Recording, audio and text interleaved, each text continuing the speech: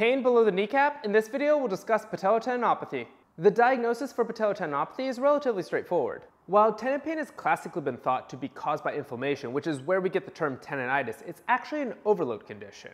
And so I actually made a video on the difference of tendinitis, tendinosis, and tendinopathy and what actually causes tendon pain, so I'll leave a link over here. But for the purpose of this video, we'll keep it simple in saying that for an overload condition, the loads that are being placed on the tendon exceeds what it can tolerate, and that's leading to the pain. The pain with patellar tendinopathy occurs right at the patellar tendon, which is located just underneath the kneecap, and it's worse with loading activities. So activities could be like lunges, squats, running, or jumping. Those will typically all reproduce the symptoms.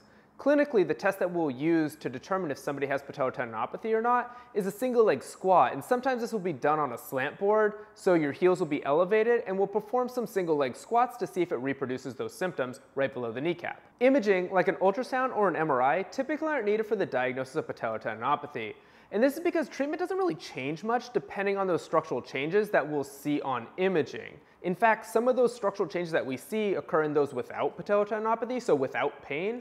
And those structural changes don't actually need to change for you to have a good outcome. So those structural changes that we'll see don't really influence how we're going to approach things. We're going to still approach the treatment of patellar tendinopathy with a progressive rehab program depending on the tolerance to load. Isometric exercises, which are where the muscle contracts but the joint actually doesn't move, have become a popular treatment option for patellar tendinopathy. And this is because there was research by Ebony Ria which found that heavy isometric exercises substantially reduce the pain with patellar tendinopathy. And while this was promising, it might have been a little bit too good to be true. In repeat studies, they actually found that isometric exercises didn't actually perform any better than concentric and eccentric muscle contractions. And the response to isometric contractions was pretty variable. Some people had a large reduction in pain, and some people actually got a little bit worse with those isometric contractions. And because of this information, isometric exercises are actually optional in the rehab for patellar tendinopathy. For those that are really sensitive to load, then isometric exercises are a useful place to start. Or if someone's really hesitant to start loading the patellar tendon, then we can start with isometric exercises because we have a lot more control over the specific range that we're loading the patellar tendon and also how much we're loading the patellar tendon. If we want to perform isometric contractions, then there are multiple ways that we can do this. The most easy way is to do a knee extension, either using a knee extension machine or an exercise band wrapped around the feet and holding the knee extension at about 60 degrees of flexion. Another way to do this if we don't have that equipment is either using a couch or some pillows to extend the leg against a little bit of resistance. Generally for the isometric contractions, we want to hold them for 30 to 45 seconds and repeat for 4 to 5 repetitions. And then there's the Spanish squat, which is another popular exercise for patellar tendinopathy. And this is a heavy isometric muscle contraction for both the quads as well as the patellar tendon. It's different than a wall sit because in a wall sit you can actually use the wall for a little bit of support. In the Spanish squat there's nothing underneath the hips, so there's just a lot more load on both the quads and the patellar tendon. And the challenging thing about this exercise is the setup as well as the equipment because you need a really thick band to actually be able to support yourself. So this is a great exercise because it does load the patellar tendon and the quads pretty heavy. However, it's not necessary if you don't have the equipment because there's other ways that you can load that patellar tendon. For majority of people with patellar tendinopathy, they can start off with concentric and eccentric exercises, and there are a variety of different ways that we can load the patellar tendon in this stage. Some of this will depend on the equipment that's available to the person as well as their comfort with doing some of the exercises. Additionally, it does seem that some people respond better to various ways of loading the patellar tendon. So if you've been doing one exercise for a while and it doesn't seem to be responding, then pick a different exercise and see how you respond to that way of loading.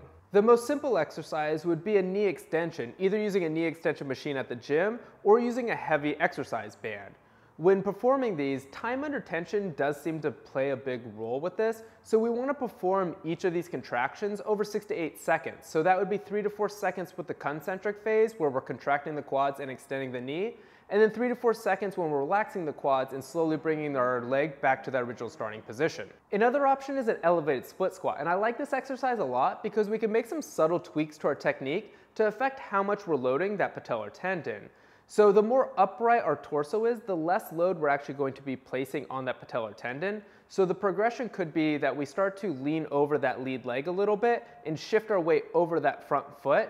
That will increase the load that we're putting on the patellar tendon. Additionally, we can add some load to this exercise by using a kettlebell or a backpack to just increase the challenge of this exercise. Squats can also be used here, and there are a lot of variations that we can actually use. We might start off with a basic squat with our feet on the ground or with our heels elevated on a slant board, and perform these squats slowly. So they'll be performed over 6 to 8 seconds. Again, that's 3 to 4 seconds down and then 3 to 4 seconds back up. And then the progression here is pretty easy. We can transition into a single leg squat, and balance can be a little bit of an issue here. So if we need to, we can use either a chair or a wall to provide ourselves a little bit of support. So that way we're focusing more on the muscle contraction and performing them slowly than we are on the balance, although it's always good to actually have an exercise to help with balance as well.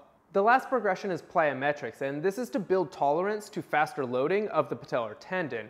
And the specific exercise that we pick for the plyometric exercise really depends on the sport that we're trying to return back to. For example, running doesn't require a whole lot of range of motion in the lower extremity, so performing something like a bunny hop is probably sufficient in terms of the range of motion that we're loading in.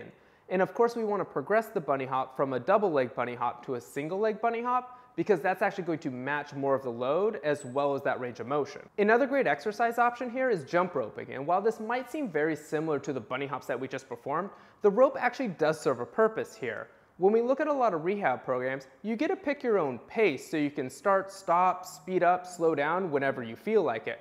But with the rope, there's actually a little bit of rhythm there. So it'll make you jump a little bit more consecutively, and also it'll make you jump sometimes when you're not prepared to, which is more similar to what you're going to experience when we return back to sport. And if jump roping isn't your thing, you can actually perform all the exercises to a metronome, which is called tendon neuroplastic training.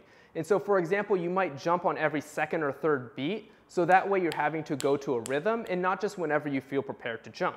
For sports that require jumping, there's going to be a little bit more range of motion in that lower extremity. So we might still start off with those bunny hops, but we want to progress to something like a squat jump where we're going through a larger range of motion. And then again, we can further increase the load on the quads and the patellar tendon by then transitioning from a squat jump to a single leg squat jump. And then some sports also include quick changes of direction. So not only do we want to include vertical jumps, but we might want to include some side-to-side hops as well as some jumps with some rotation, so that way we're exposed to a variety of different movements. So hopefully this video on patellar tendinopathy was helpful. If you made it this far in the video, do me a big favor and subscribe to the channel. I'll see you in the next video.